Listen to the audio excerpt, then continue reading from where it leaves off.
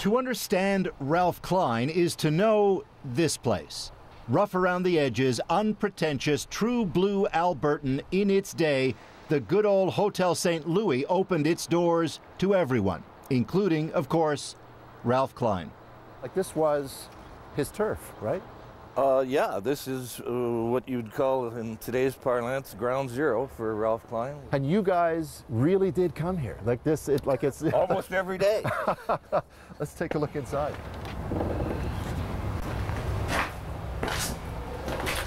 Rod Love was Klein's advisor, chief of staff, confidant, and friend. We were coming from City Hall. And at the Louis, he was all of the above. But this was the City Hall section right here, and this corner was Ralph Klein's corner.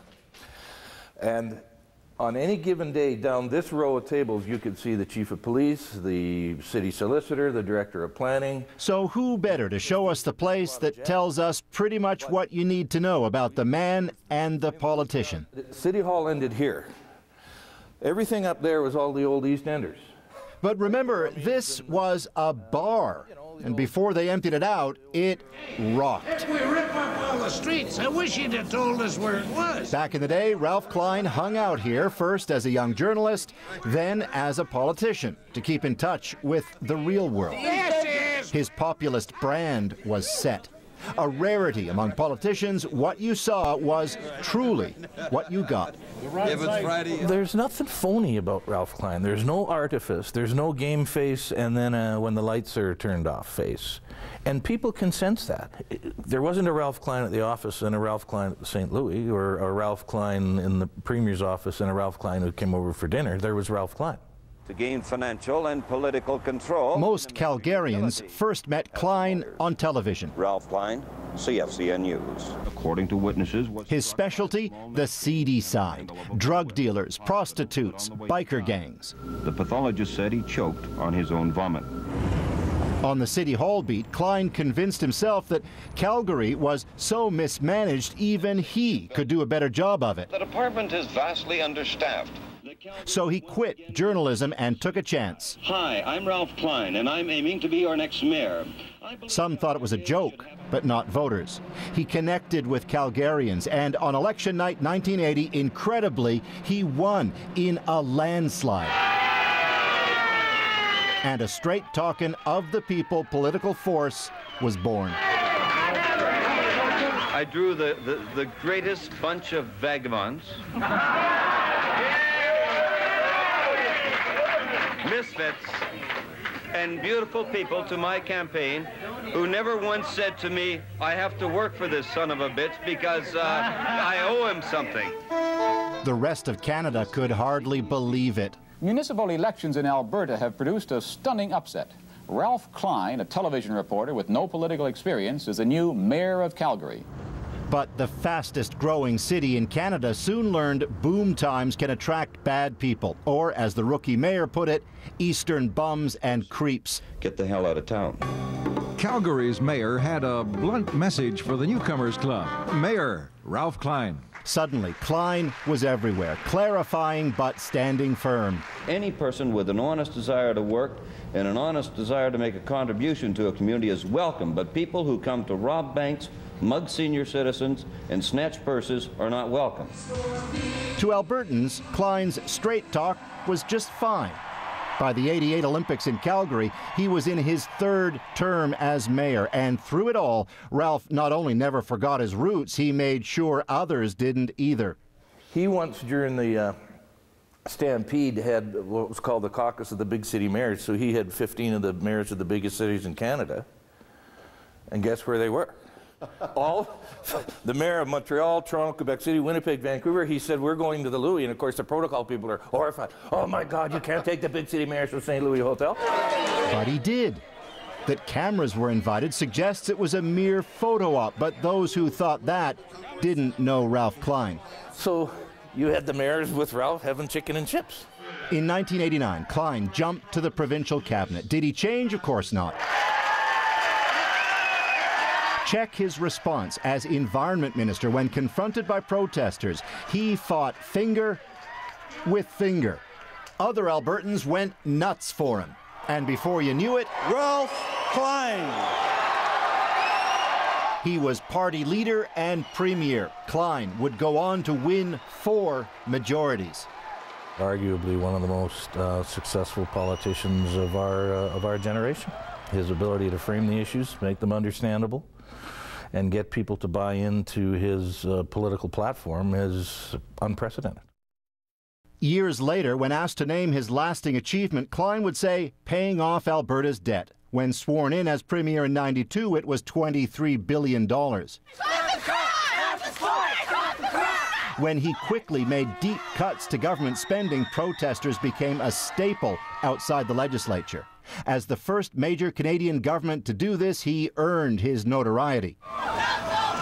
But by framing his plan to Albertans as a hard but necessary way forward, as he cut, his popularity went up.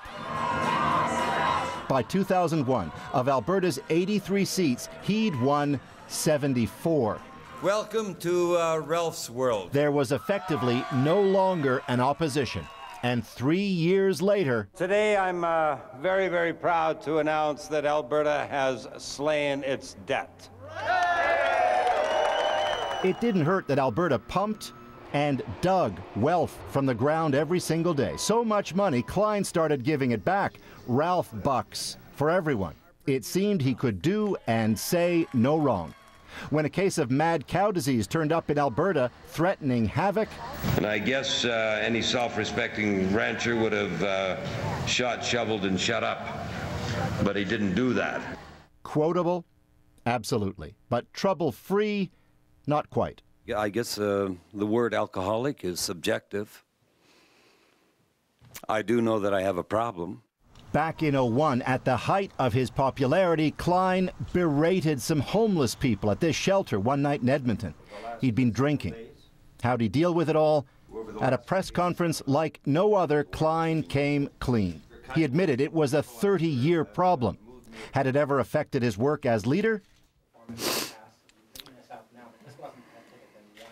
It hasn't, I don't think it, well, that wouldn't be entirely true. It has. When you wake up with a hangover, it affects your performance. Klein won sympathy, but it wouldn't last. By 2006, in a leadership review, his own party gave him just lukewarm support.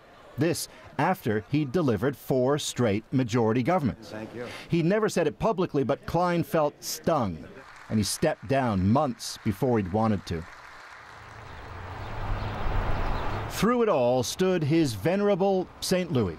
By the time he left office, it too had drifted toward disfavor. When they finally shut the place down and boarded up the windows and the doors, of course they had a big party. And topping the guest list, who do you think? And I can tell you that the St. Louis made one heck of a campaign headquarters.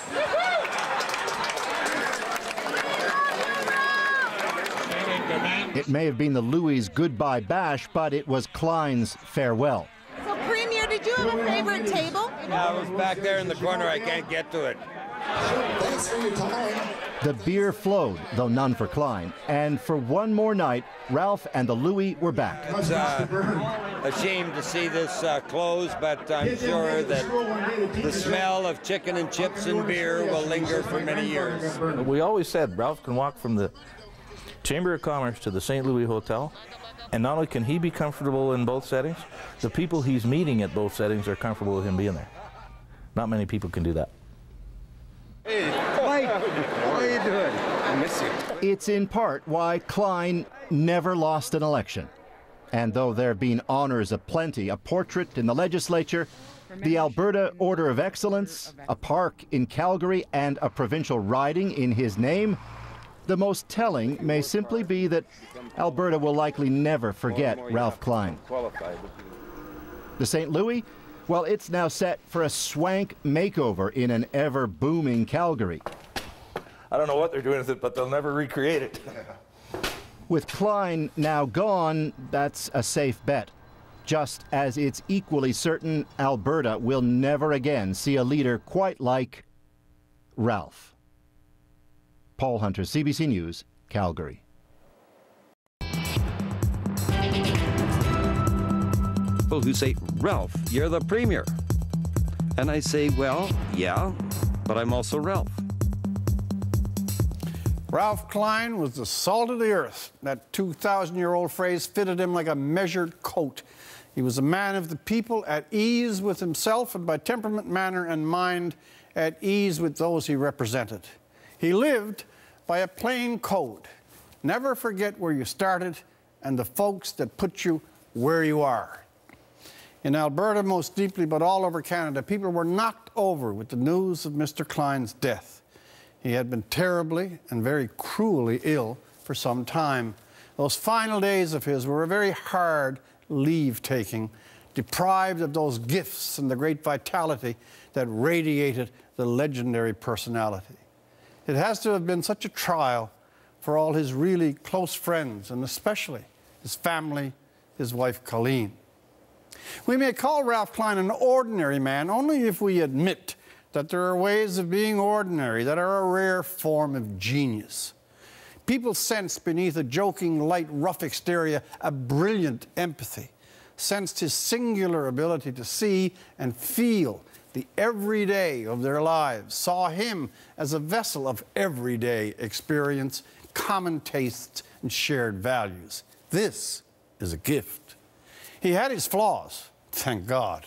Only one was unforgivable. He was once a journalist. Others, well, he liked his drink and it liked him.